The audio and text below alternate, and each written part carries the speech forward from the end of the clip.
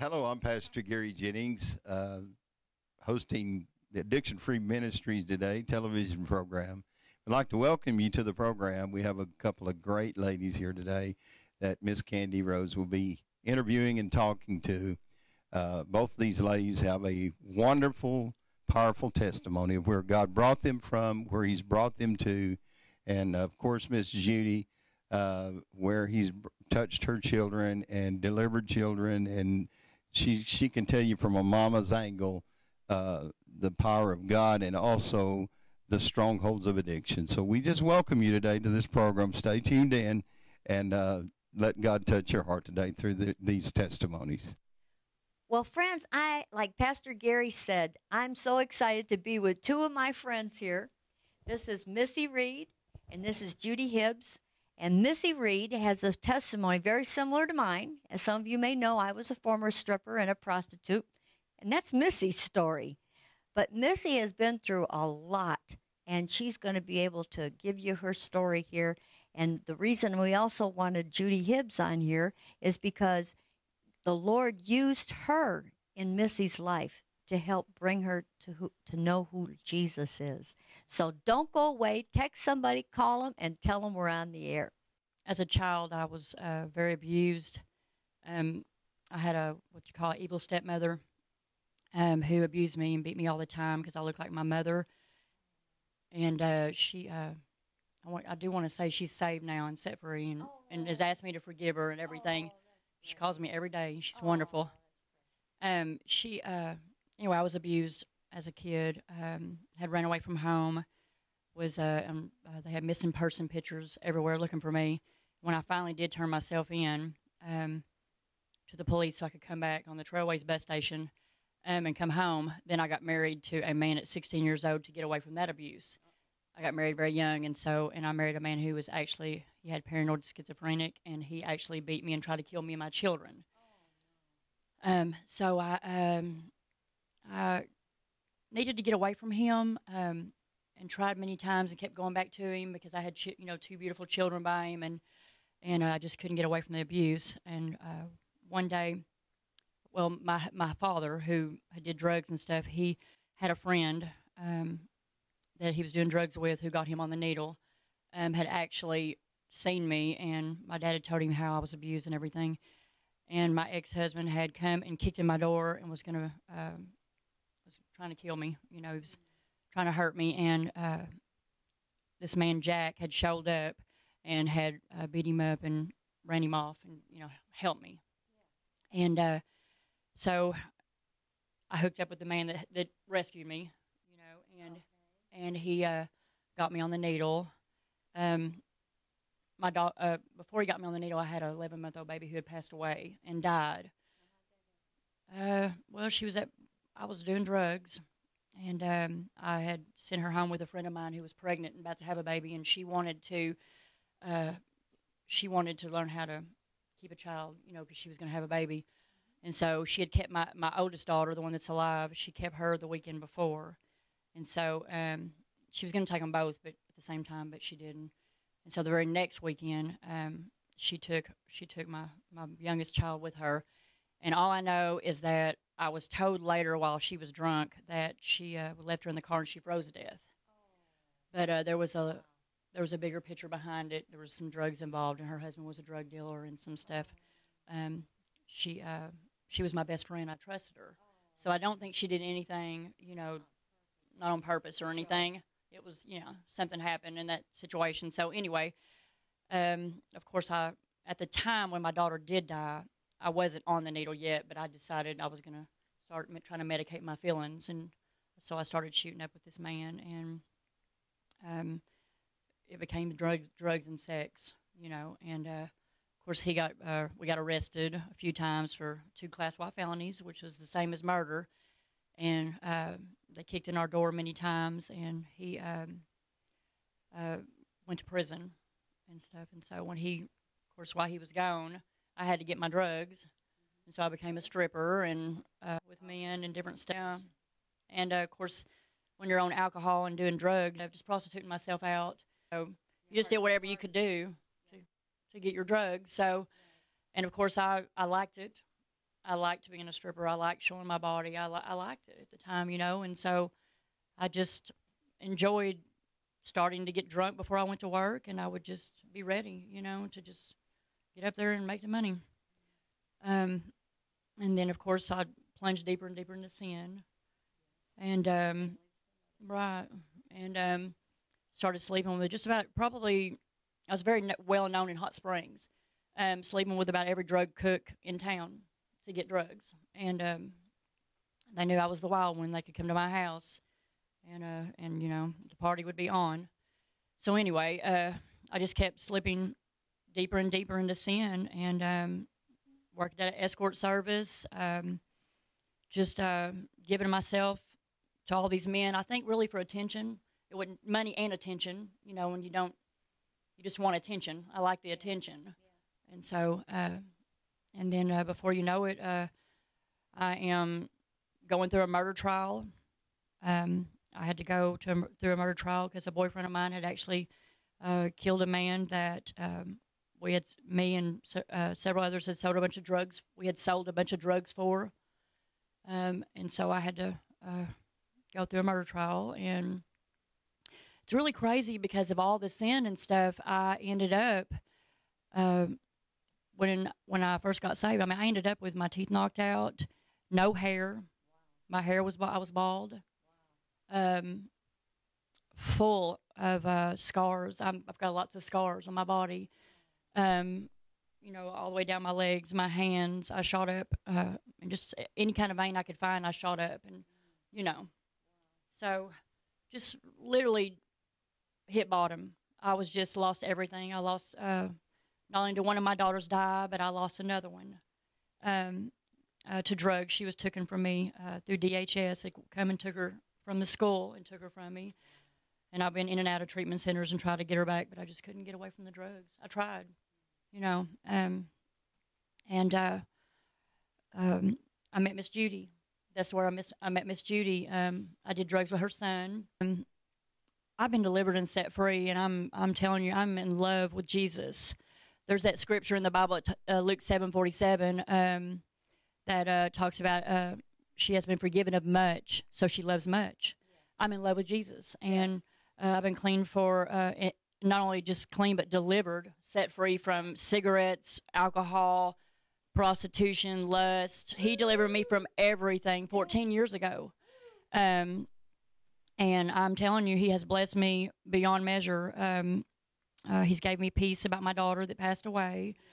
I know she's in heaven. And so, I had a godly I had a godly grandmother who prayed for me all the time. And, she taught me about Jesus. I went to church as a child and stuff. And so I knew and believed in Jesus. And I finally, I guess, I got through the murder trial and everything I went through. I guess what finally got me saved is I just got sick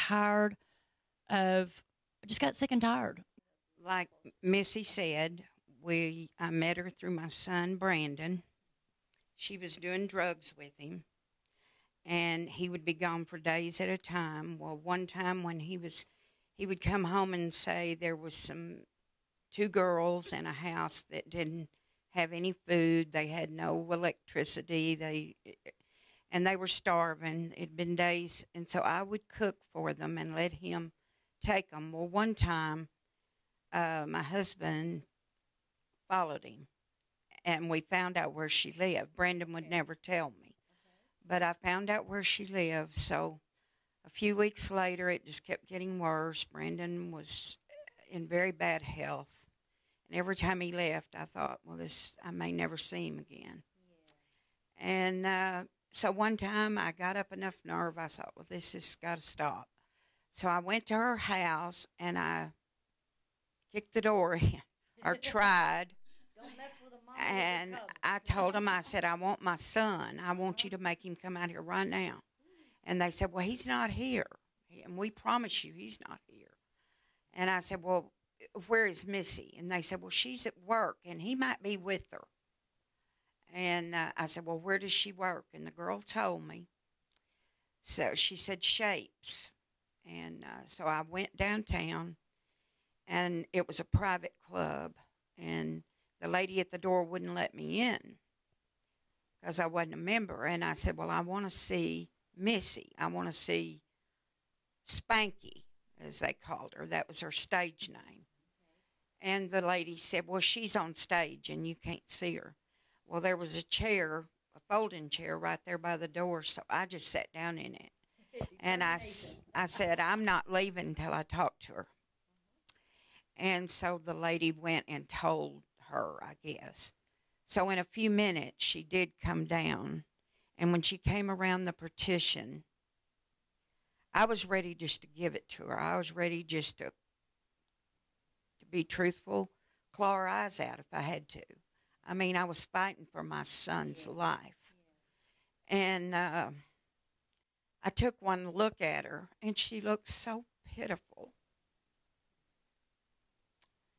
And I know it was God. He said, she's somebody's child too. And that right there, I thought, her mother probably is somewhere going through the same thing I am. And I could tell I don't know. I looked at her and I thought, this girl's got good in her. I know she does. I could see it in her eyes. And I ended up hugging her instead of hitting her. And I told her who I was. And she told me, she said, I don't blame you one bit. I don't blame you at all. That's your son, and I understand. And we sat there for 3 or 4 minutes just holding on to each other. And I think I invited her to church. I think I told her where I went to church and that I'd be glad to come get her. And a few weeks later, I saw her at Walmart. Oh, yeah, I remember you saying this. Oh, yeah. And I saw her down an aisle, and I started toward her, and she tried to run from me. And she did. She ran and got a few aisles away, but I caught up with her. Yes. And I gave her a card with my name on it and phone number and my address and a church card. Yeah. And I had put my information on the back of it. And I told her if she ever changed her mind, that just to call me. Yes. Well, I'm not sure how much longer it was. It wasn't that long. She showed up on my doorstep at my house, and my little grandson, this is how scary she looked. He ran in the kitchen where I was cooking, and he said, Grandma, there's a lady on the porch, and boy, Nana, she looks mean.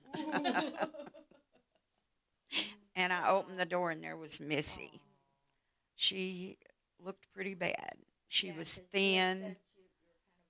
She's bald, and she was very thin. And just, she was a young woman, and she looked 20 years older than she was. And she asked me, would you come and get me and take me to church tomorrow? This was Saturday. And I told her I would, and I don't think she believed me because she had asked her cousin to take her, and her cousin never came after her. But we did. We went after her, and Missy, the minute she walked in, she went to the altar and fell on her face, and she stayed there the whole service. Wow. The whole service. Another thing I remember you telling me is that she was about ready to steal something in Walmart when she called her. Yes, probably saved her from going to jail. Right. Missy, you want to pick up from there now? What happened when you got into church? Yes, Miss Judy, of course, she was, after she picked me up for church and everything and took me to church and I had gave my heart to God, she was my first Christian friend. And she became a mom to me. So always had her door open to me. You know, I was always at her house. She sowed so much more into my life than she can ever, I think more than she even knows. And I'm not quite sure what God did in me, but I know I've been healed of hepatitis C. I have been delivered and set free. And ever since that night, I mean, yes, I don't know what all he did, but I have been changed. And Miss Judy continued to sow into my life and just to be there for me. And I practically lived at her house. I mean, I didn't have any godly friends but her. And of course, I had joined the church and have an awesome Lakeview Assembly. God is the most awesome church ever.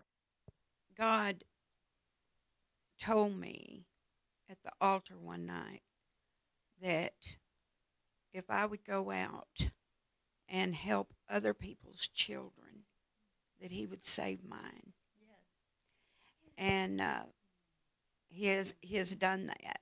My son Brandon is saved in church. He's free of drugs, and he is just a big influence over our family. My youngest son is in church. My daughter's in church. My oldest boy is the only one that isn't in church, but I really believe he is saved. He knows God. He loves God. He's backslidden a little bit, but I'm sure God's going to bring him in. Oh, yeah. And because God promised me that day at the altar that if I would just bring him other people's children, I didn't have to worry about mine. I do want to say that something very important is not only did God save and deliver me and set me free from all them addictions, but he has brought me a godly husband. My husband is amazing, and we've been married for 11 years. So for God to be able to take someone that was in such deep prostitution and all that and make me faithful to one man, and me and my husband will be married 12 years on July 17th, which is a very important day for us. I wanted to end by saying the best advice that I could give someone if they really, they're really hurting and they're really in addiction like I was, is to not, first of all, ask God to forgive you of your sins, and Brother Gary will tell them how to do that, but to get saved, but to find them a home church and get plugged into it. I mean, go to the pastor, and they will give you something to do, whether it's drive the church van or something. Get plugged into the church and pray and read your Bible every day and go to church. And it's very important to have a church family. And I'm telling you, there's nothing like my church family, and it's just amazing, how God has transformed my life. And I didn't tell you all this, but I also had lived in a condemned house. Miss Judy had said something about that. I lived in a condemned house, and God has blessed me so much that, we own, I just got me a new car that's brand new and paid for and everything. I own my home. I have 2 rental properties that are paid for. God has just continued to bless me and bless me. I teach the 4th, 5th, and 6th grade kids at church. I'm in the choir. I'm just, yes. We both work at Teen Challenge, and it's a blessing, And I just have to say, Miss Judy, if she would have just lashed out at me and would not have went after me like she did, I would not be where I'm at today. She showed love to me, and I know she's reached many, many lives, but I can actually say I am that one, and she, if it was not for her, then I would probably, and God, her letting God use her, I would probably be dead and in hell right now. Well, I hope you enjoyed today's program. Thank you for tuning in and watching addiction-free television today. I just want you to know that if you're out there and you don't know the Lord as your personal Savior, this is the greatest and most perfect time for you to receive him as your Lord and Savior. He can change your life, change your situations. It's amazing how God turns things around and how he begins to heal relationships and families, and he can even heal your job. You'll be a better employee. So everything in your life will turn around when you turn your life to him. So we want to just sort of lead you in a prayer today and just let you know how much God loves you and how much he wants to save you. If you're not a Christian, you don't know Christ as your personal Savior, it's not a big process. What we're going to do today, we're just going to pray together. So I just want you to pray this simple prayer with me today and let Jesus take a hold of your life and come into your life. Let's pray together. Father, I confess I'm a sinner. Lord, I know I'm lost in need of a Savior. And I just ask you today to become Lord of my life. Take my sins away. You said in one place in the Scripture, though they're like scarlet. You'll make them to become as white as wool. Another place you said you'd cast them as far as the east is from the west. And so, Lord, today I confess I'm a sinner in need of a Savior. And I ask you to come into my heart. I ask you to change my life. With the Holy Spirit's help, I'm going to be a servant. I'm going to obey your word. I'm going to live by your word. And I'm going to allow you to change my life, not only for this world, but also for eternity, for the world to come. And I thank you today for hearing me. I thank you today for saving me. I thank you for changing me. In Jesus' name I pray. Amen.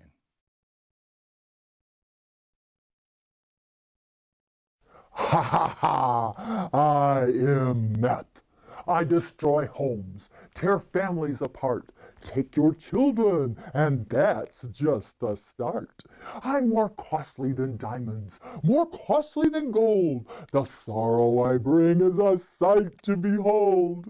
If you ever need me, I'm easily found. I live all around you, in schools and in town. I live with the rich, I live with the poor, I live down the street and maybe next door. My power's awesome. Try me and you'll see. And if you do, you may never break free. Just try me once and I will let you go. But try me twice and I'll own your soul. When I possess you, you'll steal and you'll lie. You'll do what you have to just to get high. The crimes you'll commit for my narcotic charms will be worth the pleasure you'll feel in my arms. You'll lie to your mother, you'll steal from your dad. When you see the tears, you should feel sad. But you'll forget your morals and how you were raised.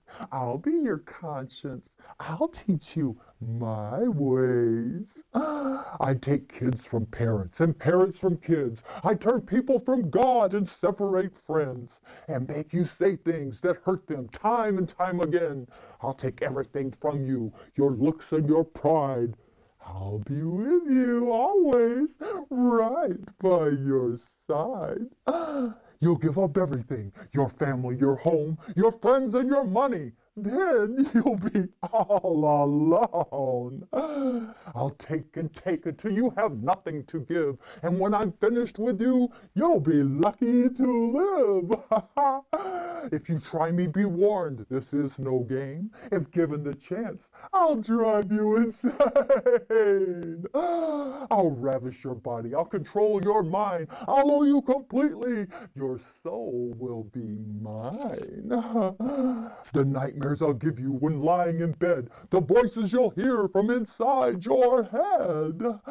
The sweats, the shakes, the visions you'll see. I want you to know these are all gifts from me. But then it's too late and you'll know in your heart that you are mine and we shall not part. You'll regret that you tried me. They always do. But you came to me, not I to you. You knew this would happen. Many times you were told, but you challenged my power and chose to be bold. You could have said no and just walked away. If you could live that day over, now what would you say? I'll be your master, you will be my slave. I'll even go with you when you come to your grave. Now that you have met me, what will you do? Will you try me or not? It's all up to you. I can bring you more misery than words can tell. Come, take my hand, let me lead you to Addiction Free Ministry presents powerful resources written by its CEO, Kandi Rose. Her autobiography, Spirits of Seduction, proves Christ can transform any lifestyle from X-rated to G-rated. Kandi Rose believes testimonies build faith, encouraging others they too can have that new life in Christ. Go to Amazon.com or their website, addictionfreeministry.com, to receive these life-changing resources for yourself or a loved one. There is help. There is hope. Hi, this is Kandi Rose, CEO of Addiction Free Ministry. Every day, countless lives are being destroyed by addiction. Precious people end up in jail, a hospital, divorce, and the grave. Not only do individuals suffer from the effects of addiction, but so do the children and parents. It's a ripple effect. Do you or a loved one want help? Go to our website to find referrals and resources. You will find help and hope. Hi, my name is Barbara Ferguson, and I have been blessed with being asked to be on Kandi's board for her ministry, Addiction Free Ministry. And throughout that time, I've had the opportunity to see what an amazing, awesome ministry it is. And I asked her for the opportunity to talk to you about becoming a partner of the ministry, because I've noticed that Kandi is not one to ask for partners or to talk about the need. Every person knows someone probably very close to them that has an addiction of some kind. There's so many different forms of addiction. And we need partners. We need people that will agree to partner with us and give so much a month. It can be as little as $10 a month up to as much as you want, or it can be a one-time gift. Anything you can do would really help the ministry. Just ask you, please, if you would prayerfully consider that, because I know the Lord will bless you like he's blessed me.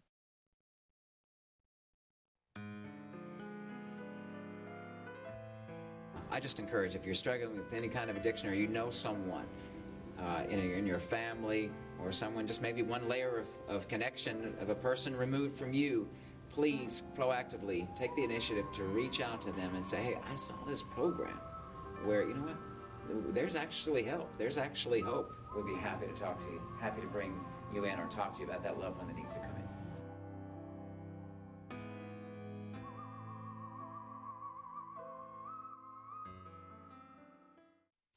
Hi, my name is Robert Scott. I'm the program director of the Father's House Ministry. We are a Christian discipleship program for men and women located in Donaldson, Arkansas. What we are is a recovery ministry. We use the commands that God outlined for you in the Bible on how to live your life, and use that to help people assist and provide a drug, alcohol, and nicotine-free environment where people can learn and practice self-discipline. Like, it doesn't cost anything to come to our ministry, and we would love for you to get some information from us. Thank you. Satan had already picked out my grave. His plan had moved forward to put me away. I drifted so far, would anyone care that I'd soon be lost? I knew my destruction was a matter of time, but Jesus appeared and said, this one is mine. Now I'm safe from all